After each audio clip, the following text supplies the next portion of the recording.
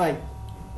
Now, I just want to clear what way you can start embedded system learning process by understanding complete domain from electronics. I prepared myself one introduction PPT. So this PPT, as long as which is going to clear all your fundamental doubts regarding to domain differentiation and as well as what the topics which needs to learn to become a good electronics or embedded engineer in this platform.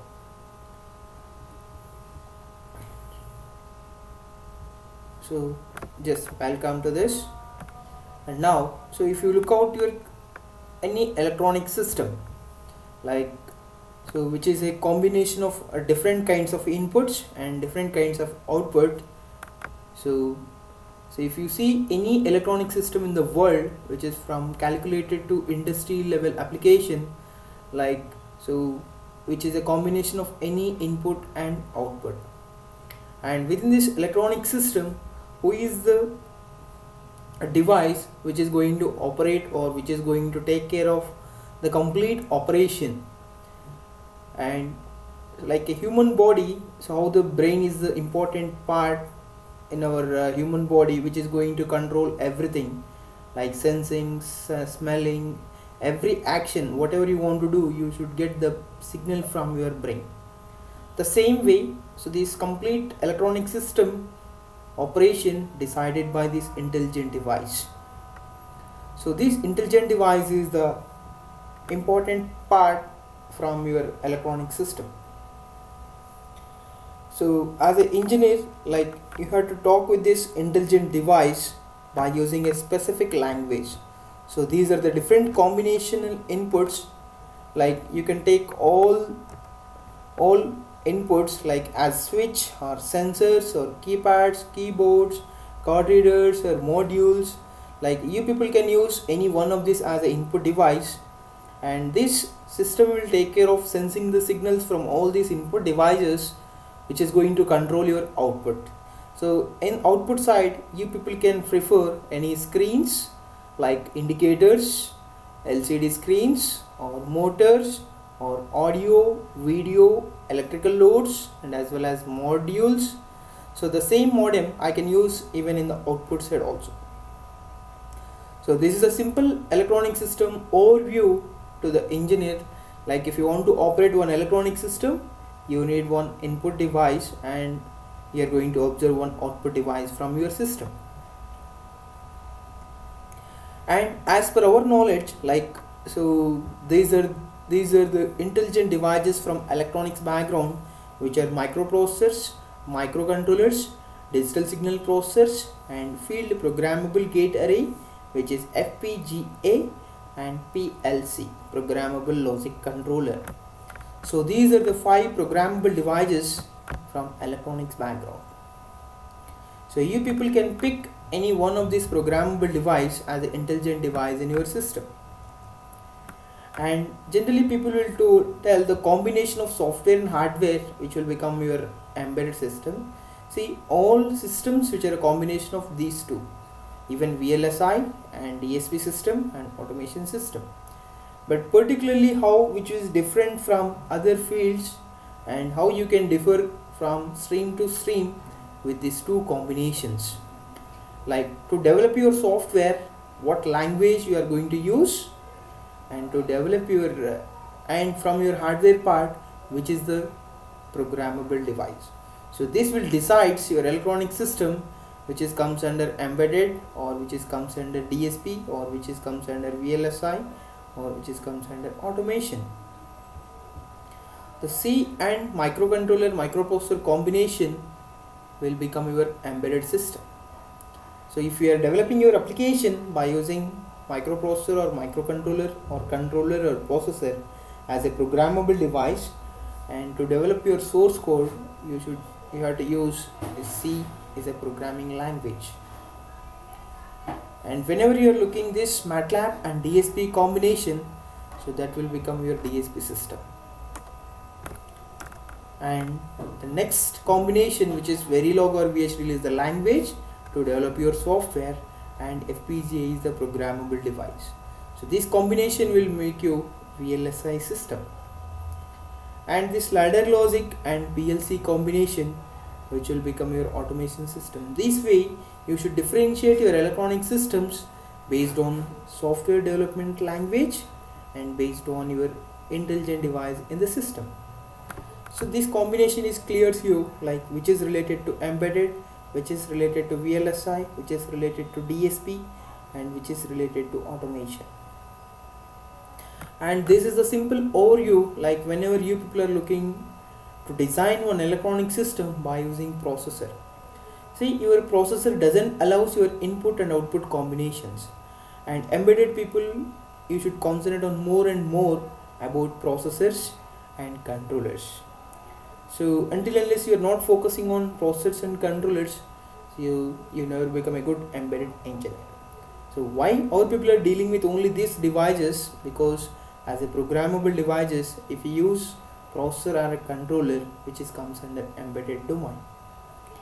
So but once you are looking to use this processor as an intelligent device, so which needs all these additional peripherals, like for connecting input and output devices, you have to use PPI.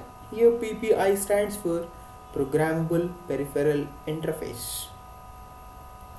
And this memory, why you need this memory? So it has to store your instructions, what you are writing. Until unless you don't have memory in your connected with your device, it is not possible to store commands or instructions. So your processor is not going to give direct binary outputs by applying only binary inputs. You should pass a suitable command or instruction. Until unless you are not giving any instruction to this, so it doesn't provide your binary outputs from your processor. And this is the evolution of processors, and this processor which are introduced by Intel Corporation in 1970s with 4-bit capacity. The first microprocessor, which is 4001, and with 4-bit. So the bit generation, which deals with how many bit which will take to process at a time, which is 4-bit, 8-bit, 16-bit, and 32-bit and 64-bit. So these are the example devices for all these different generations. So what are the why people are looking to design all kinds of applications by using microcontroller? So you should know the simple and characteristics of embedded system. And once you are designing your electronic system, there should be two combination, and as well as application should be very specific. So this specific means like it has to applicable for only the functionality which is defined by engineer. And every electronic system which has to work 365 days and 24/7. And so this is not reprogrammable by an user. And these are the various examples from medical side and robotics and gadgets and all meters, readers, and all display boards. These are the signboards from embedded technology. But whereas whenever you are looking to design your electronic system by using controller, you people can, this device allows direct inputs, and as well as you can control your outputs directly without additional devices. And these are the simple evolutions, like now in the market with 32-bit generation is running now for your controllers, 8, 16 and 32,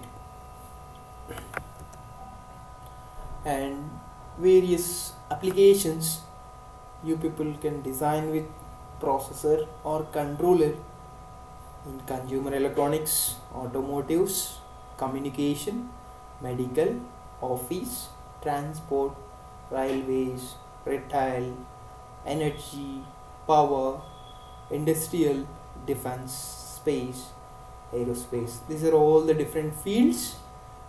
People required so many products from all these different streams. and some more: television, TV remotes, micro ovens, calculators, refrigerators, and washing machines. N number of products by processors and controllers by writing suitable C programs. And still other applications from consumer side: personal digital assistants, MP3 players, mobile phones, video games, digital cameras, DVD players, printers.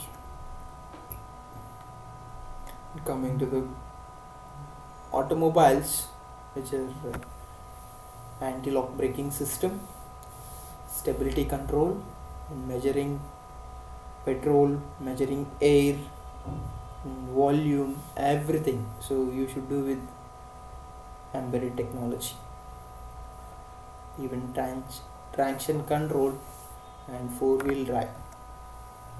And this is about medical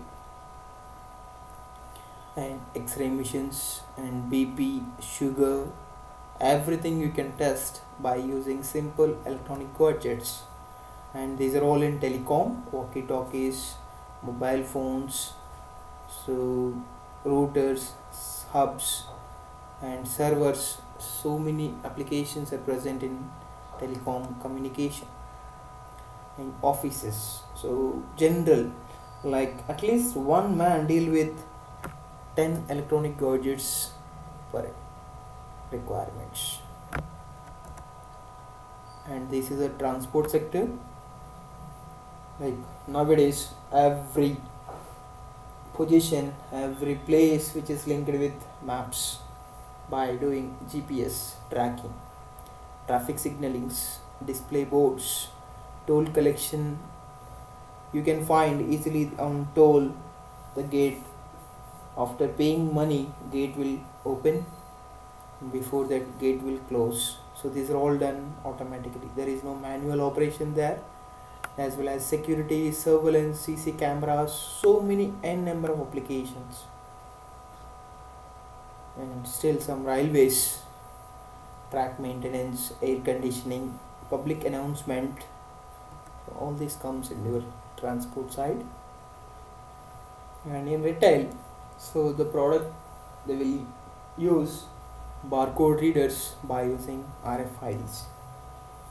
And point of sale and weighing machines and announcement systems, token dispenser systems, and card reader system. So everything which is comes under retail market. So towards robotics, so defense, aerospace sector. So all this they will design with embedded technology. And this embedded technology, which needs more and more compact, power consumption, and cost. So anyone, they will look out every development which is related to component count in order, like cost, size, and power consumption. So these are the three important things about electronic product whenever they want to design. And these are all standalone devices and different types of embedded systems. Standalone, network based.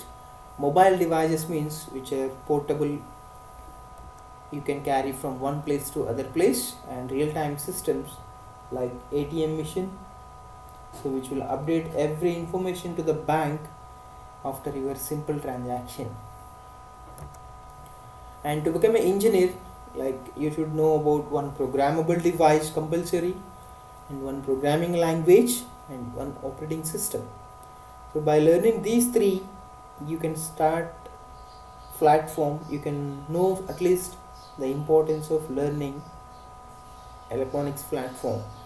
And what our people will deal here, like, so you have some different modules. Like anyway, to become a good engineer, you need one programming language stuff, which is C language for embedded people. And like our people will teach microcontroller system design, which will clears you like how this system design is very important by using processor or controller, and firmware development, which allows to design your own and simple projects by using different input and output combination like keypads, keyboards, switches and display screens. So all you can do in the firmware development. And now other next module we'll start with other tools, like you should know the differences, how to work with different families and how to work with different microcontrollers in the market. So based on requirement, they have their own popularity in the market. So that's why even you should know about the other different development tools, Arduino, AVIA. And to update yourself towards your devices knowledge, you have to know about ARM architecture, so which is a 32-bit generation families, which allows to understand 32-bit processors and as well as 32-bit controllers. Later we will shift to OS based applications by learning complete Linux platform. So this Linux platform is open source to everyone. They can develop their own applications and they can make it as an operating system, and they can download, they can dump into the boards, target boards. So based on requirement, so up to firmware development in Arduino families, these are all non-OS development, which is standalone C programs you are going to download into the device and you are testing your applications. But whereas this advanced devices allows operating systems because of huge memory support, and they can do more number of applications because of advancement. So many advanced and additional features from advanced families. So and you are going to implement one project to prove yourself by knowing all the skills from different modules. You should implement one real-time project by learning complete modules. And this is our address. You can approach us to initiate your embedded learning procedure. Okay, if you need any information, call us over phone and email us. Thank you.